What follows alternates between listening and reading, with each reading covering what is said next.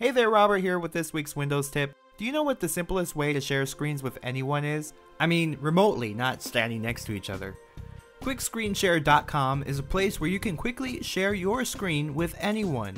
No registration, nothing to install, assuming you have Java, and is completely free. Just go to the site QuickScreenShare.com, choose whether you want to share your screen or their screen, enter your name, and click Start. You'll then get a one-time use link to send to that person you'd like to share with. When the other person clicks that link and confirms the connection, you'll be able to see their screen or vice versa. If they, the sharer, allow it, you, the sharee, can even control their keyboard and mouse remotely to fix things yourself. You also have the option to share your screen back to them to better show them how to fix their problem. Now, if you're a little leery about allowing a remote connection to your computer, not a problem. You'll be able to see the other user's mouse moving around so that they can guide you in the right direction. Again, all you really need for this to work is Java, which many computers already have, especially if you're a Minecrafter. If not, it's easy to get. Minecraft. Quick Screen Share is actually a side project from the creators of Screencast-O-Matic and is still in beta.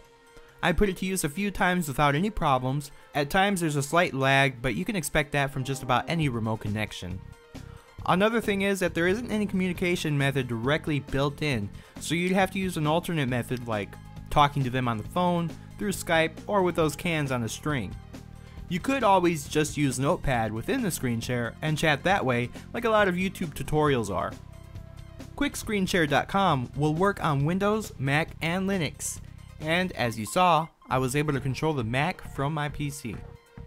So there you have it. The next time you're in need of quickly helping a client or getting help, use QuickScreenShare.com. It's extremely simple and easy to use. That's it for this week's Windows tip. Hopefully you found it useful. You can always subscribe to this channel for free weekly tips and tutorials just like this one.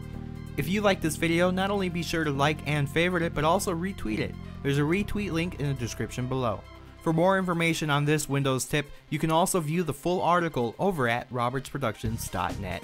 If you have any suggestions for Windows tips, share your thoughts in the comments below. Again, I hope this helped. Thanks a lot for watching, and I'll see you next time. Thank you for watching. Follow at Rob's Productions on Twitter and like us on Facebook.